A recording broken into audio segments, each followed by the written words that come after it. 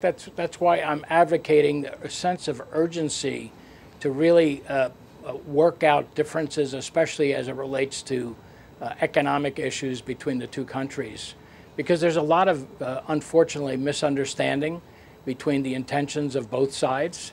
And I think we just have to work through it. I don't know any other, it's just, if you're negotiating a business deal, I think you have to start off with the principle of mutual respect. And then really the hard part is getting to mutual understanding. And if you can get through being aligned to mutual understanding, you can have mutual benefit. The trade imbalance is not caused by China. It's a reality of China being competitive and making a quality product that's exported to the U.S. I tell my friends in the U.S. that's not caused by China. It's people who order product in China because it's the best quality at the best price, and yet that is what wins in the world, and China has been able to do that.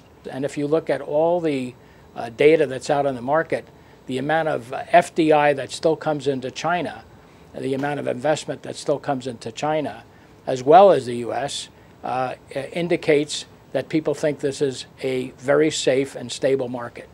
And then there's this big debate about decoupling. I don't think will be decoupling between China and the U.S. I don't see that.